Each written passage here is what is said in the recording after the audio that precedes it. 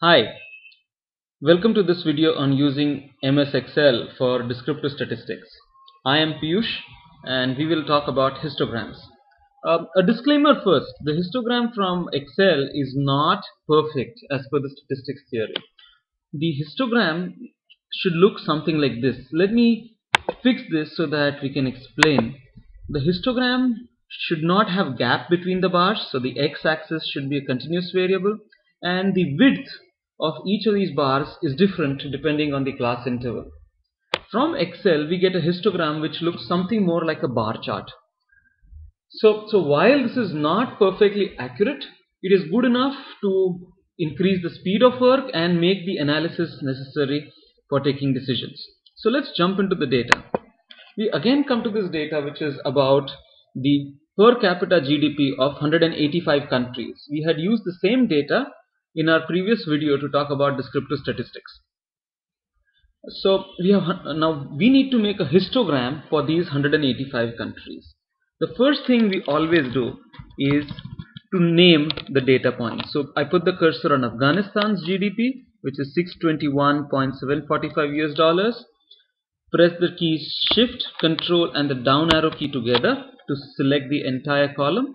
On this name box here on the left top, I select it and write PC underscore GDP to denote the per capita GDP and press enter. So this entire set of data has now the name of PC underscore GDP. I start by first finding the maximum and then the minimum and then the range, which is nothing but the maximum minus the minimum. So the maximum data in this would be equal to max of PC underscore GDP bracket closed. The minimum is equal to minimum of PC underscore GDP bracket closed. In case the numbers are not visible, you could make this into full screen video so that you can see it more easily. And the range would be equal to the maximum minus the minimum. Alright, so the range is around 100,000 US dollars between the minimum per capita GDP and the maximum per capita GDP. Now, so what we do here is first decide the number of class intervals. So number of intervals is what we need to decide. Generally we have between 4 to 10 intervals.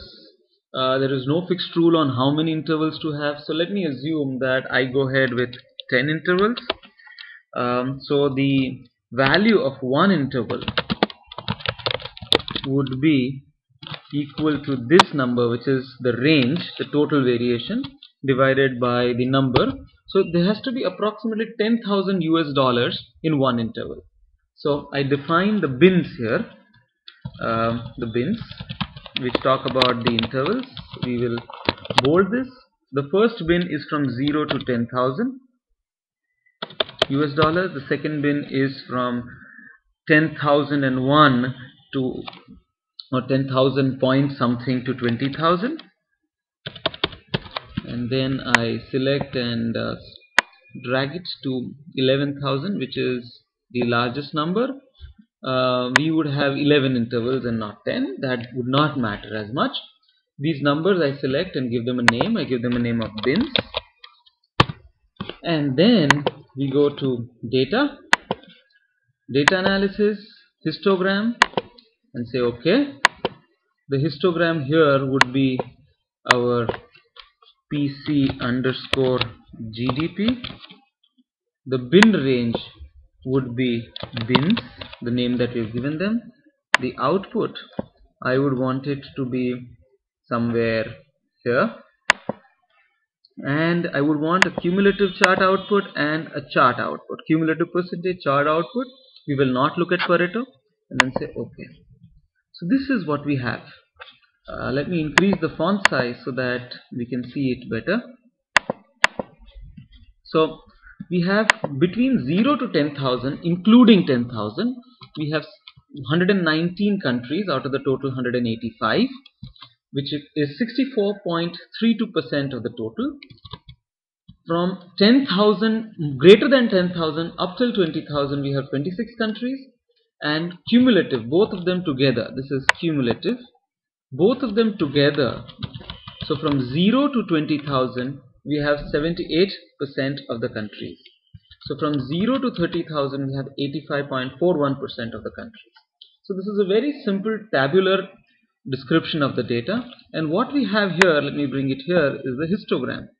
So if I expand this to make it a bit more clear, we see that between 0 to 10,000 we have 119 approximately, which is similar to what has been given to us here. 20,000 is about 25, 26. You can see this here, it's 26, which is what is said here.